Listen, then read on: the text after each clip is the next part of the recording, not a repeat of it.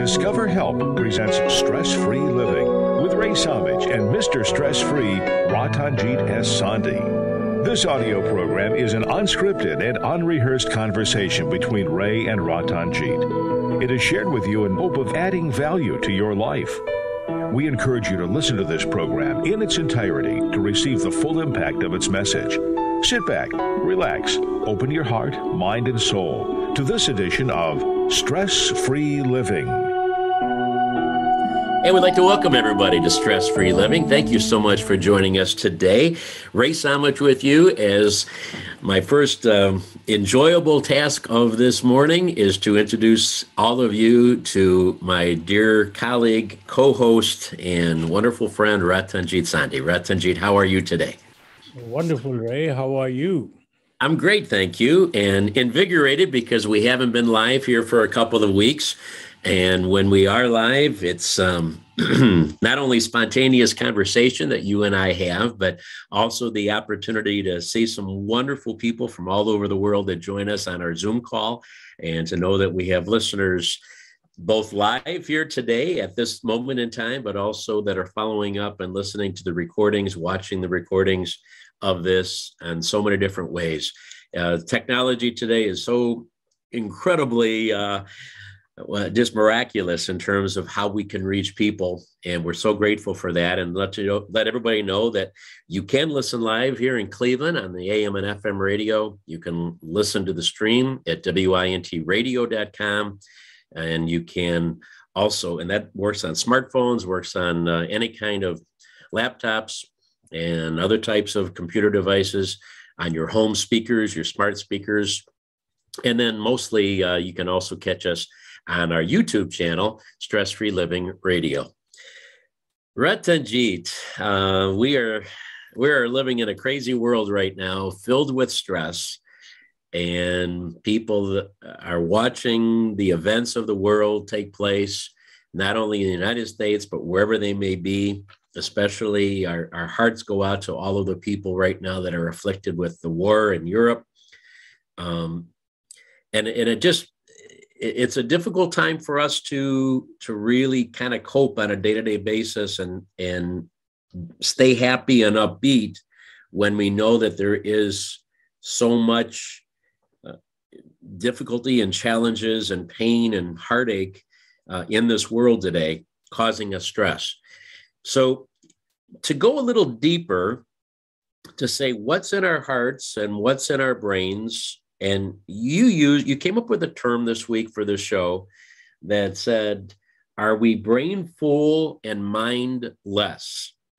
And I was intrigued by that title and definitely want to talk about that, especially how it relates to our stress, how it relates to our coping with the world that we live in today. But let's start with a real simple question, Ratanjit. Isn't the brain the same as the mind? When you say you could be brain full and mind less, that seems to be contradictory. I thought the brain is the mind. Well, brain is the organ, and mind is the software which runs that organ. It's like a computer is the hardware, and the software runs the computer. So all your thoughts and all your feelings and all your actions, so this is all generated by your mind, and brain implements it. So that is the fundamental difference. So when we talk about our mental capacity, our intellectual abilities, and we've done many shows on the different types of intelligence. It's not just purely number intelligence or speaking or your knowledge of education. You can have all different types of intelligences in so many different fields. But when you do talk about that intelligence factor, is that stored in the brain? Is that considered to be the brain's capacity? See, the brain's capacity can be enhanced. It is known if you do complex problems of mathematics and things like that, the muscle of the brain, which memorize, which keeps this information is grown, and that gives you higher data available to you. So obviously your knowledge gets enhanced, your decision gets more polished, all that based on the data gathered within this organ brain. And so that's how we can enhance our intelligence. But it all comes via our mind. It is through the mind, the thought process, which starts. See, mind is like energy, and it generates energy through thinking, feeling, and choosing. And it is really our aliveness. It is without mind, the body is dead. Brain can be there in a dead body, but mind is missing. Mind is connected to our being alive. And the physical brain, our body, without mind is useless. So that's the fundamental difference. So, go ahead. I just want to connect the dots on that to people, because it's worth thinking about. We are all pretty much using our technology today. People of all ages use computers and laptops and smartphones and all of those things. So I think we can relate to this today probably better than ever before, in that we know that that computer has incredible capabilities. Looking at a laptop as I'm doing at this moment, there's just incredible power within that laptop, but it's basically worthless if you don't know how to use the software that can access all of that capacity, all of that ability. And so, it's a great analogy to say that our brain has incredible potential, not only as it already is, as you pointed out, but the ability that we can to even make it stronger, make it bigger, make it work even better. And yet, if we don't know how to do it with the software, if we don't know how to develop it, then we are wasting it, just like wasting it could be $1 million computer with the capacity, but it's sitting there worthless if you don't know how to use the software. And basically, you're telling me that's the same way that we all can operate with our brain, right? If we don't know how to use our mind to be able to access the ability of the brain, then we've lived almost a worthless life relative to using our brain capacity. Yes. Yeah. So it's a pretty powerful statement. It's also in a way, it's scary, because it's like, gee, what could we be doing if we really did use our brain to capacity? We probably could be accomplishing a lot more in life. See, to relate in physical terms, when we generate this mind energy through thinking, feeling, and choosing, we build thoughts, which are physical structure in our brain made of protein. And this building of thoughts creates structure changes in our brain, which is called in technical terms neuroplasticity. So it is like in our software, when we work through the software, it guides the data and the things, or the creative things we create, they are actually physically, electronically present in your computer. Similarly, in our brain, these protein molecules, by movements of theirs, they collect that data. But those data all are generated through beginning with the thought process or feelings, and then we choose what those feelings and thought process are, and that constructs a structural physical structure in our brain made out of protein. See, I think I would guess that most of our listeners would be surprised at that as I am, because we think of thoughts as kind of an intangible, something, I have an idea, I have a thought, I have even something I learned.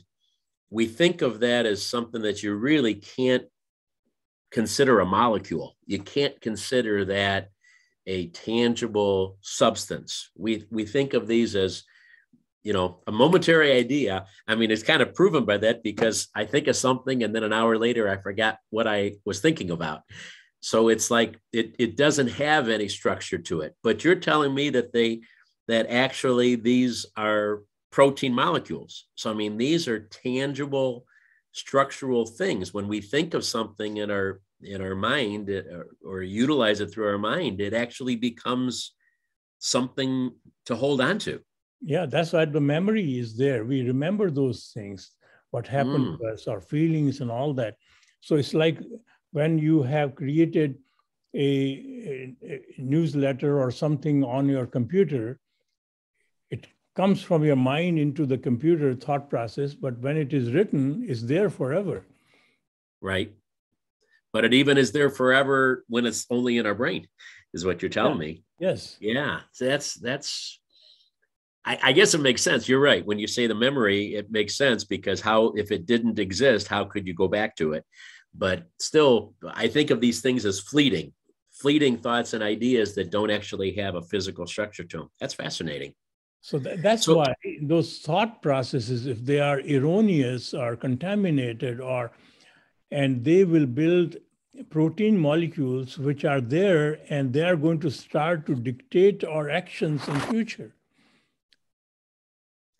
So when you say we're brain full, I mean, we're all brain full, right? So that is what all the data which is contaminated with our thought process and feelings and choosing gets collected in the protein molecules. So that is why our brain is full of those things. But if we are not thinking originally, if our mind is not equipped with the truth, the mind is not understanding the reality, it is parked in pseudo-reality, it is going to create wrong molecules in the brain. So brain is going to be full, but the mind is empty without the truth. So we are mindless in absence of the truth. So see, if the right thought process is generated in the mind based on the truth, all our thought processes are generated by pseudo-truth. Somebody has told me that this is going to happen tomorrow. So your mind is thinking, oh my God, he's scared. And so it generates wrong molecules in the brain. And as a consequence of those wrong molecules, the body starts to produce hormones which harm the body. And we are going to experience stress, frustrations, depressions, all those things happen. And that is done by the brain. But the brain is contaminated by the wrong thought process, by mind. All right. So you've just raised the bar on this conversation to the next level, because so far we've been isolating the distinction between the brain and the mind. But now you have correctly announced that when things happen in the brain, since the brain controls most of the functions of our whole body, yes, whether voluntarily or involuntarily, that when the wrong data gets communicated there and gets processed through there, that it's sending signals out to the rest of the body that perhaps are based on bad data. And so in the process, we're getting stressed, we're getting tensed up, we're getting, our blood flow is affected, our breathing is affected, our organ health is affected because of what's being processed in the brain. And a lot of that may absolutely be inaccurate and in insufficient in terms of making the decisions that it should be making. So, when we talk about stress-free living at the core of the show, we could see how this bad data in the mind and the brain is really impacting the overall health of our human body because of this. This is, I think we've done this show for 20 some years, and I don't think we've ever touched on this topic before. This is really something core. We should have talked about this when we were young. Maybe we would have changed. I would have changed my life maybe if I would have realized what's going on there. As long as your mind thinks you are young, remember. Okay, good. Then I'm still young yet. Okay, my brain still says I am. All right. So Ratanjit, let's break this down a little bit further. Okay, because we now have a better clarification of what the brain is and what the mind does to run it. But brain full, our brain is basically full of something, right? I mean, everything that happens to us in our life gets into that brain. Good knowledge, bad knowledge, good decisions, bad ones, good thoughts, bad thoughts. It all becomes proteins that are part of the brain. So we all have a full brain. Some of us have a brain that is filled with good things, and some of us have a brain that perhaps is filled with not so good things. But we all are pretty much brain full, aren't we? Yes. Okay. So the mind, I think you're talking two things then. I mean, I think we're talking about filling the brain with the right stuff, but then we're also talking about how to use the software properly that drives whatever is in the brain.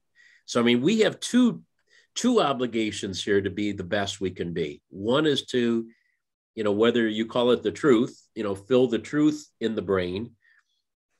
And then once it's there, what do we do with it? How do we utilize the mind to most effectively use what's in the brain?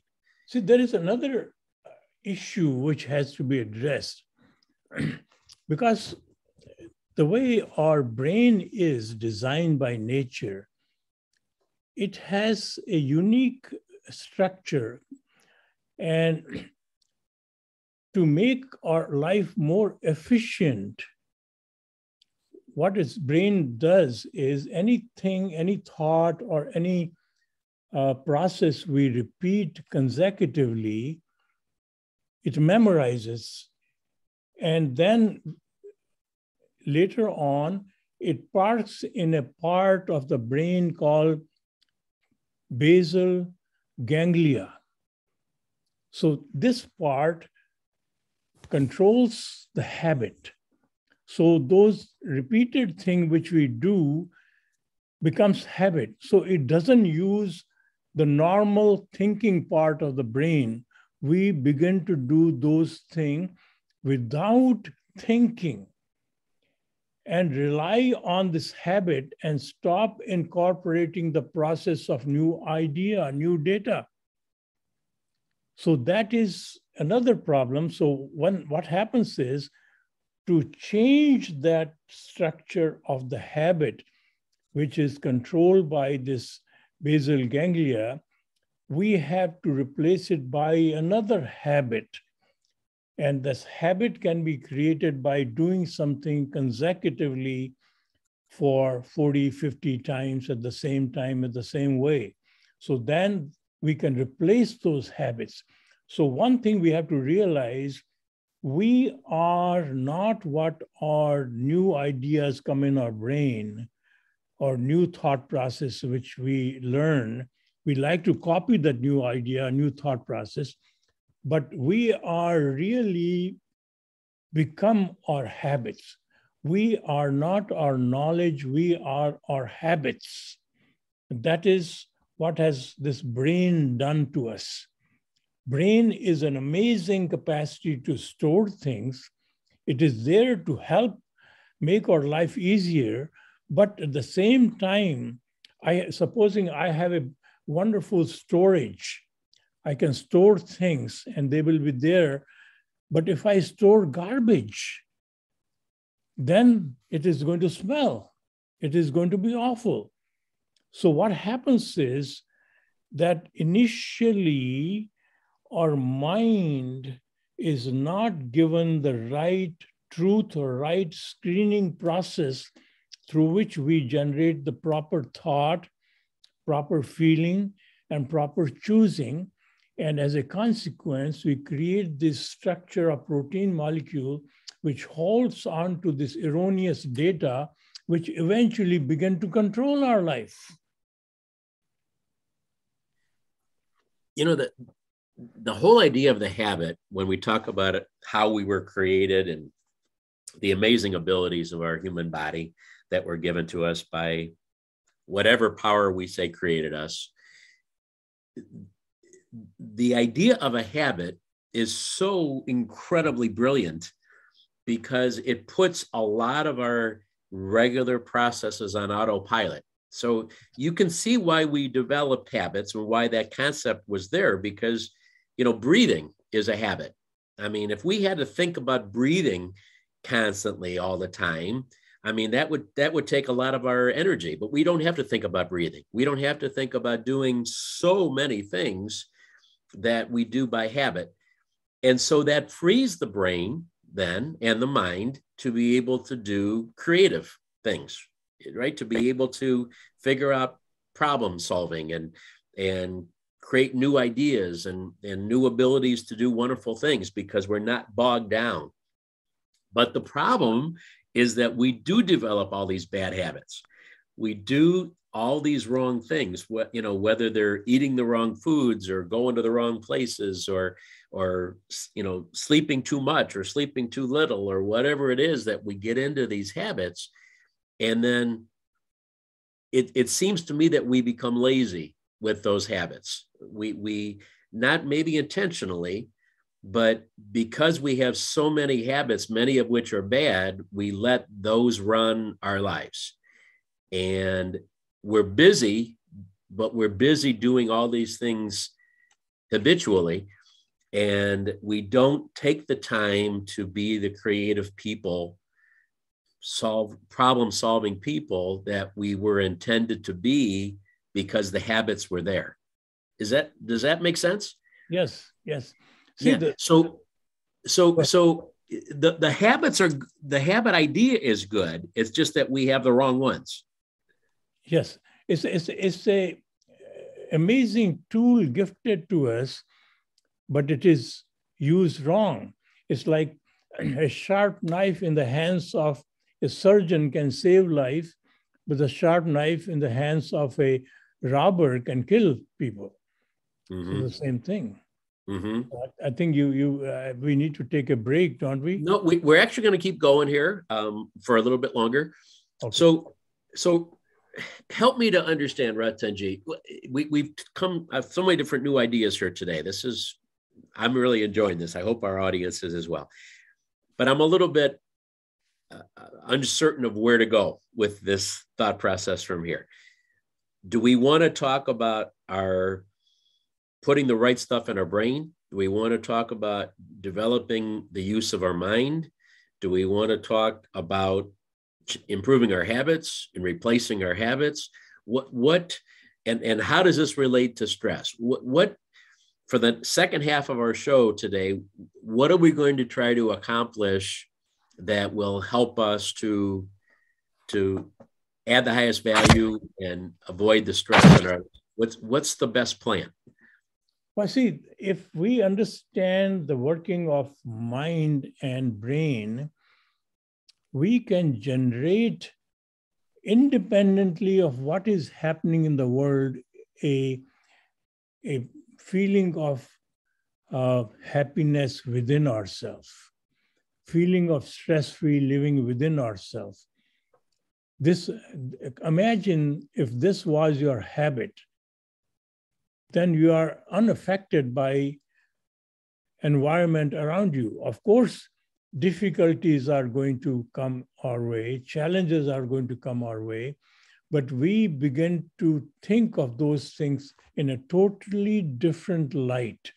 Once we realize that once our mind is operating by a software based on truth, not on pseudo-truth or given truth or truth based on our insecurity, fear, greed, and all our things which we are afraid of.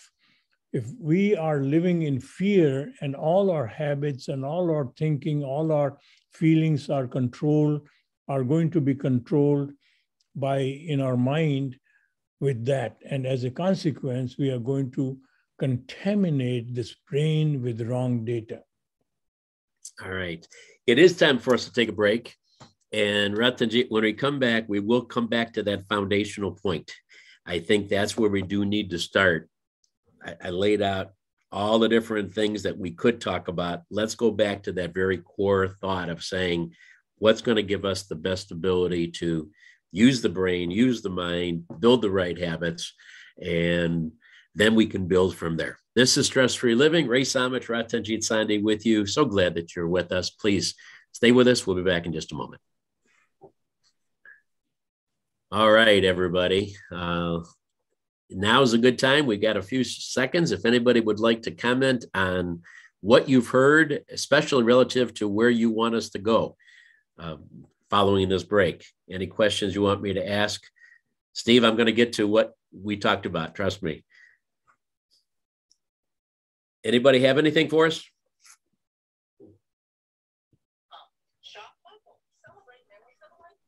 Uh-oh, we put them to sleep, Ratanjit.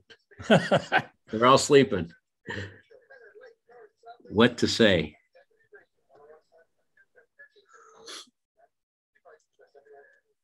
All right. I think either that means we're on the right path or that we're totally off. No, you are on the right path. No question. Oh, thank you, sir. Okay. All right. Jacob, do you, are you listening, Jacob? No, he's not.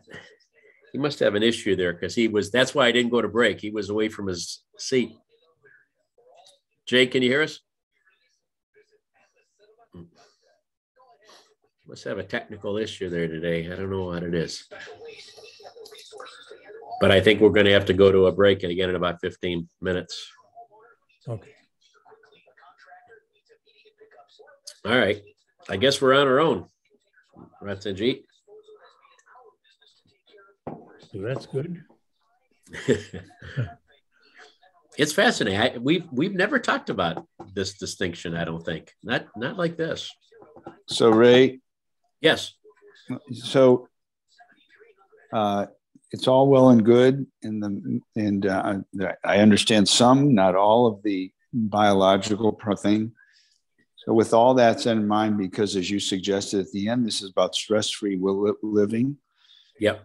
It goes back to my question. So it's all well and good to philosophically talk about it, but the reality is whether you have stress with your kids or your family, or you watch the news. And we are back on Stress-Free Living, having our conversations with our wonderful Zoom guests. And unfortunately, I apologize to those that we had to cut off here to come back and do the show.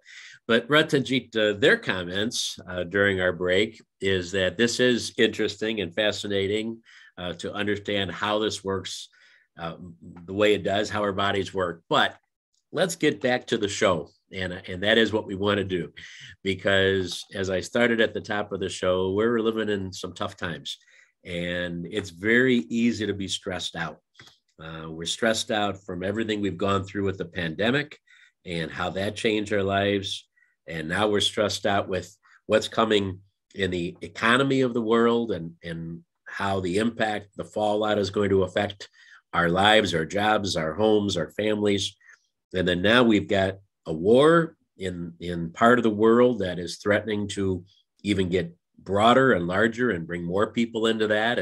And potentially, I mean, there are some people that have mentioned as catastrophic as World War III. So there's a lot of stress right now that is on our brains for those reasons and many others as well. How does this connect, knowing what you have just shared with us? Knowing about the brain, knowing about the mind, knowing about our habits, how how can we cope and be less stress in our lives, knowing this information, especially under the dire circumstances that we live in every day? What's your recommendation? Well, see, we have to understand how we got here, why the world is parked in very selfish, what is in it for me mode. Everyone is all thinking of me. We live in a society, it's like in a human body, Ray, we have all these organs. We have your lungs, you have your heart, your kidneys, your liver, and all these organs are working without any personal agenda. They are not saying that what is in it for me. They are producing what they are supposed to do. Supposing we give them this brain or a thinking power, and they will first that brain does is it creates a feeling of me being separate from everyone else because I can think freely. I'm me. So once that feeling comes in your liver, your kidney, your heart is going to say, gosh, I am pumping nonstop, 24 hours. And these other organs, they are not working. Some of them are not working 24 hours. Your leg is only going forward when you're walking. So I'm going to take rest, or I'm going to give less blood to kidney. I'm going to give less blood to your brain. And what happens? You have enormous sickness, you die. So what has happened to us in our life is because of our brain, we have not understood the reality of oneness. We are parked in separateness, and all our thinking, all our feeling, all our choosing is based on my being independent, individual, what is in it for me. And as a consequence of that, you are now becoming power hungry, you are ego, parked in ego, and as a consequence, you become insecure.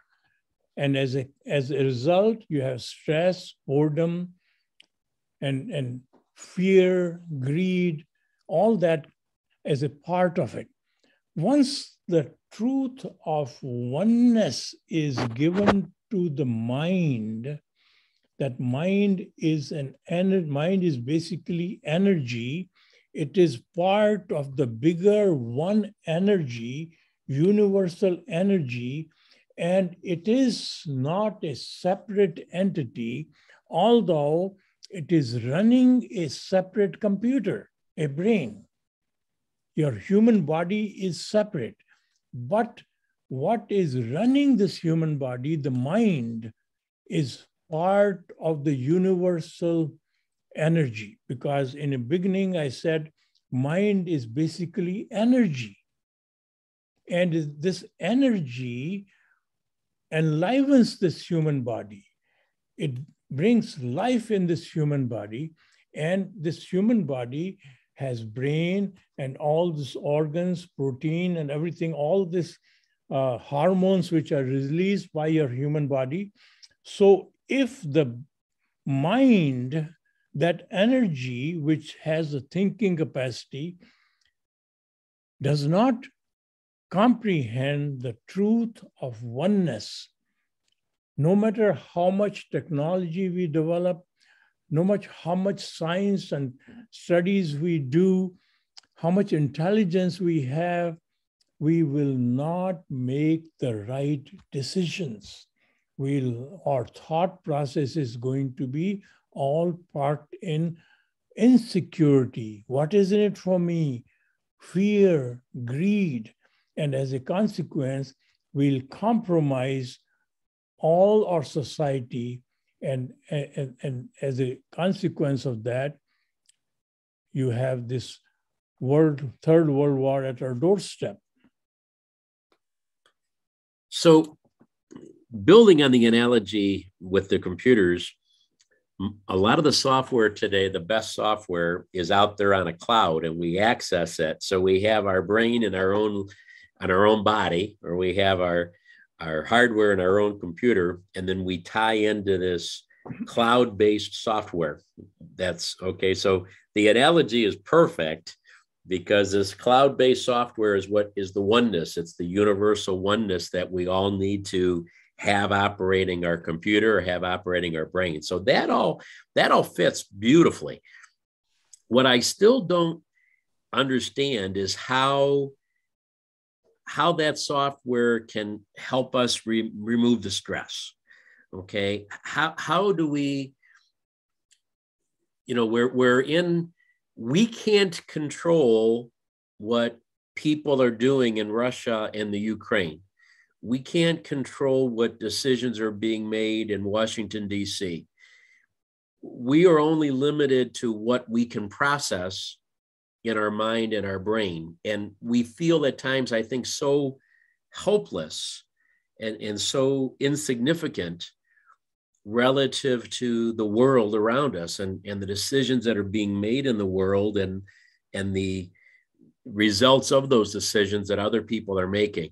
So how do we put that in perspective, Ratanjit? How do we take what we can control, which seems to be so little, and allow that to put us in the right frame of mind and heart and soul to cope with that, and also, secondly, to make a difference in what we can do? Well, see, it's a very good question. It's a question for all of us.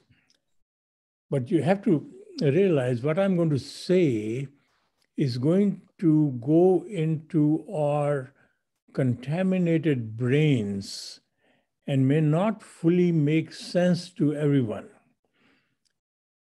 And what I'm saying is, again, coming back to mind is the whole thing this human body is run by. Without mind, when we die, mind disappears.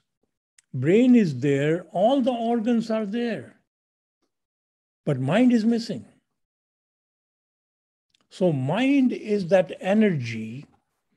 And so in reality, Ray, if you understood this statement that I am not the human body, I am the brain running this human body, which is temporarily given to me to operate my functions on this earth. So it's like I'm not the computer, I'm the software.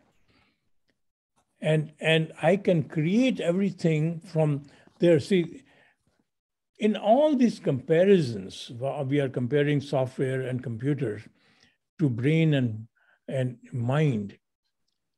Any comparison between the two things cannot be exact comparison because they are two entities. Yeah. So now mind, once we realize that I am the mind, I am the energy, I'm part of the universal energy, and so is everyone else. So first of all, my fear disappears, my insecurity disappears, because I am not subjected to all the suffering and pain experienced by this human body which I control or I run. I am the one, this brain, which is not affected, the mind, which is not affected by insecurity or all the problems of the world. So once you realize that, then suddenly you begin to feel secure. You begin to feel that you begin to think in terms of solving these problems, which are appearing through misunderstanding of me being the human body, me not being the mind.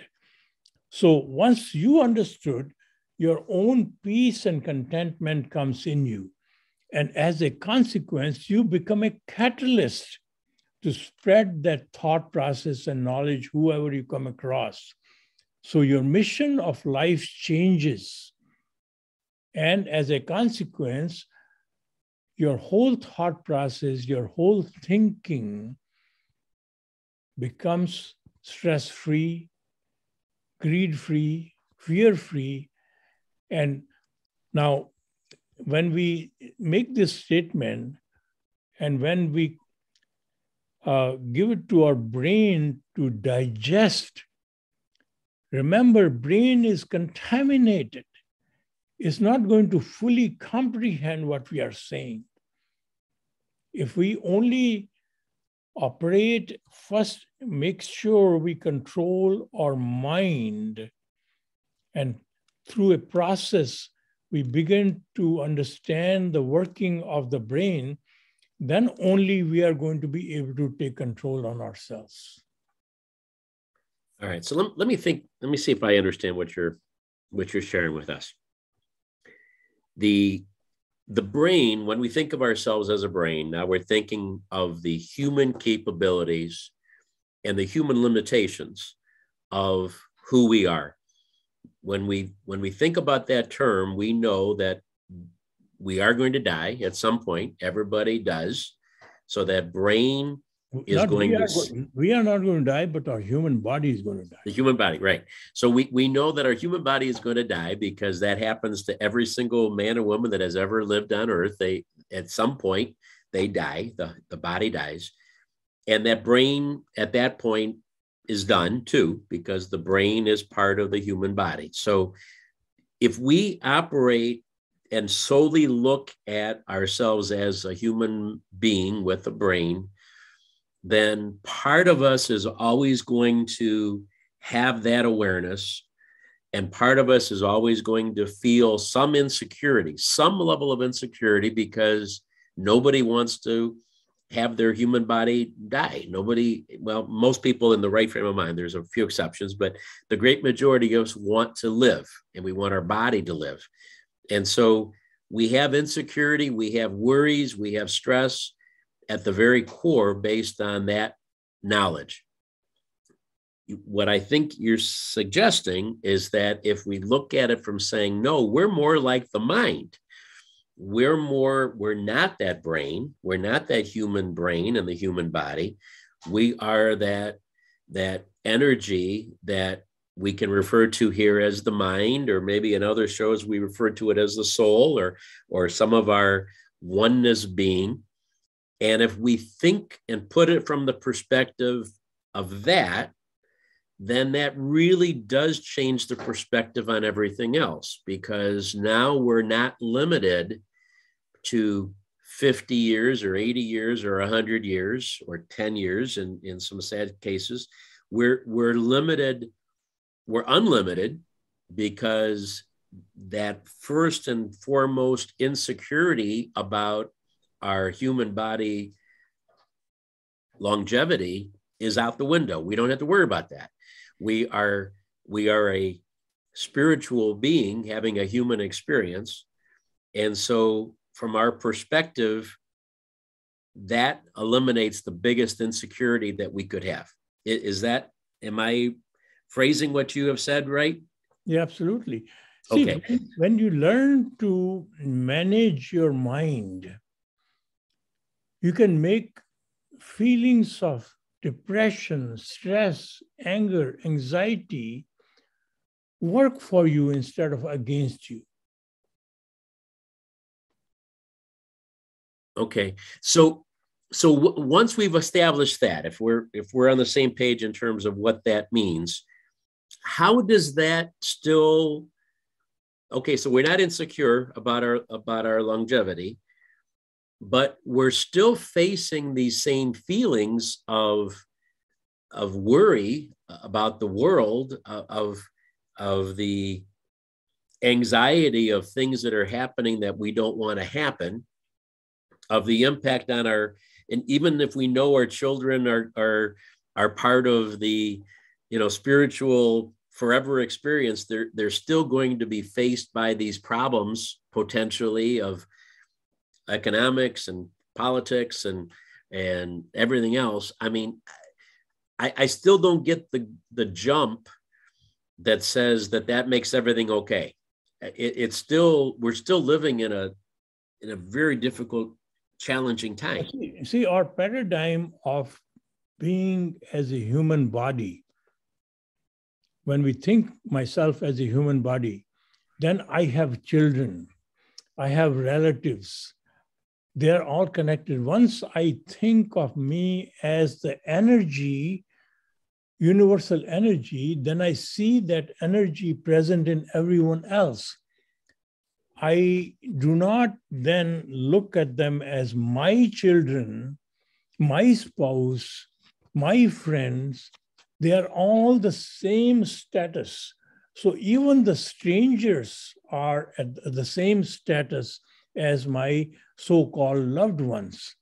It is the understanding of the truth of oneness which gives me a clear understanding that everyone is energy. And if you want to go further, even every molecule of the human body is energy. So the human body is also made of energy.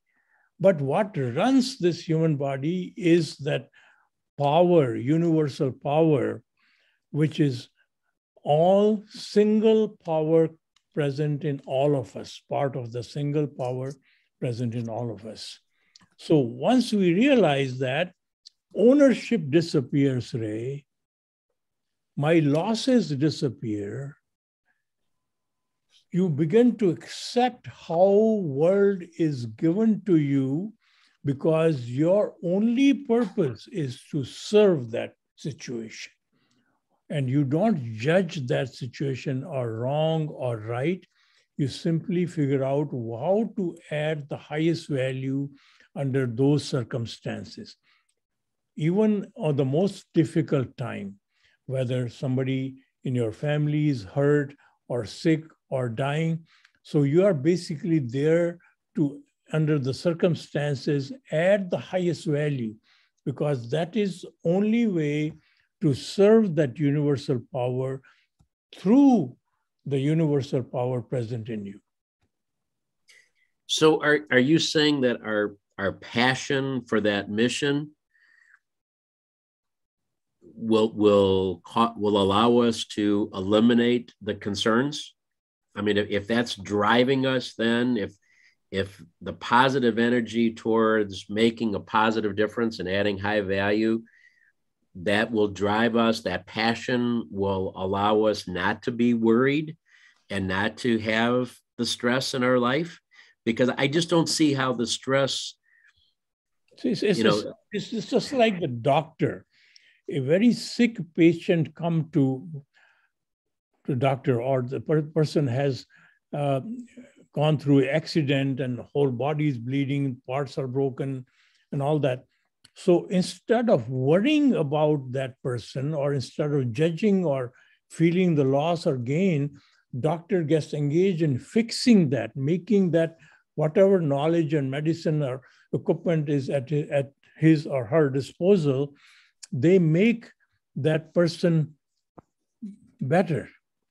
So their whole focus is not on their, that's why the stress and anger and anxiety experienced by the doctor is only utilized towards making the patient better. So we are really playing the role of that doctor, not knowing, not having a MBBS degree or MD, but no matter what circumstances we are placed under, we are going to accept those circumstances as they are given to us, broken ribs or broken legs or whatever it is. And we are going to see whatever at our disposal to help fix that situation. So that is our only purpose, our only ability which we possess. On the other side, when I'm worried about, I'm so saddened about, I'm sitting there and helpless, and that side of that is all coming through the body mode, which is not coming through the universal energy mode, because universal energy has enormous healing power. It has enormous creativity. It can generate situations which have never done before. You can solve those problems which have never been solved before if we are completely parked in the universal energy mode. But this all makes sense. It's great. And the analogy of the emergency room doctor that is faced with an incredible scene in front of him or her, to be able to put all that aside and just say, okay, I need to fix this. And so they don't get caught up in the emotions of who and how and what and why and how devastating and everything else. They just go right to fix it. So that's beautiful analogy. But if that person that came in on that stretcher was their son, okay, that doctor now suddenly feels something there. Now there is another level of emotion that gets involved. And there's love, that word love that suddenly comes into play that says, I love this person that is on the stretcher that has gone through this terrible situation. And now it's more important than ever that I fix them.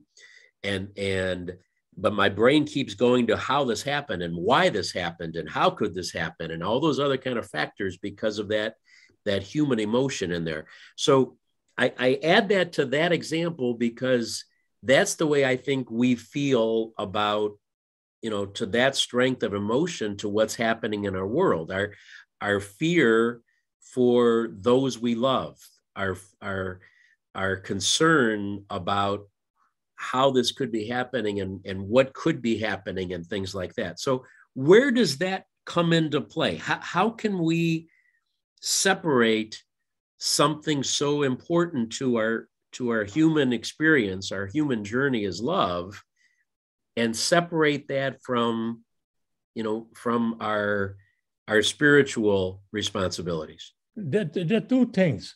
Generally, when your own loved one comes, you are not able to play a real doctor anymore. So right. Normally you will allow other doctors to attend and fix your son. But imagine if you were the only person there. There was no other choice, but you are the only doctor there.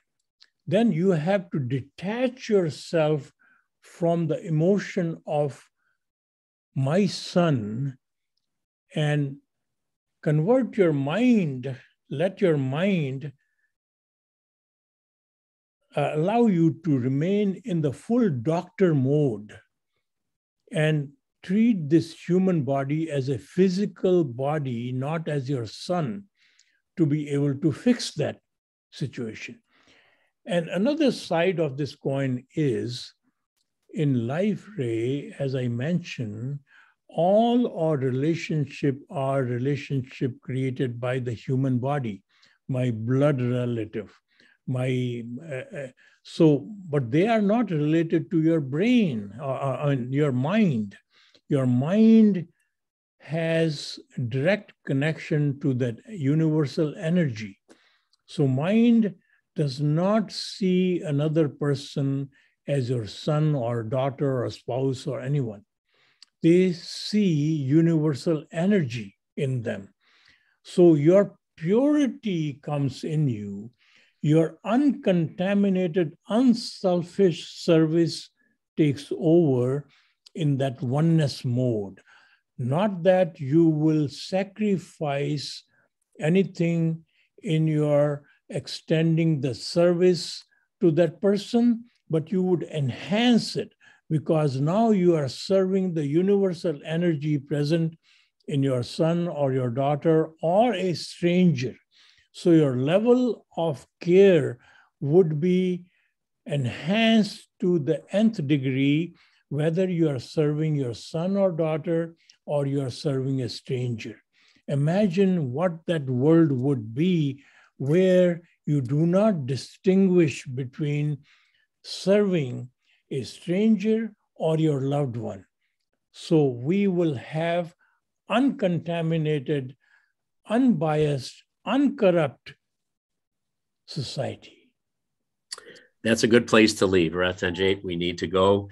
And I appreciate all of the incredible new thoughts that came through you today and into this conversation. I look forward to a part 2 of this because I think we've made a good dent in it, but I think that we need to continue this thought about our mind and our brain and our habits and all these other aspects that you brought up today. Thank you so much for being with us and sharing all of that. Thanks to all of our wonderful listeners. Thank you so much, everybody. We appreciate you being with us, and we will talk with you again very soon. Remember, we're all playing the same game.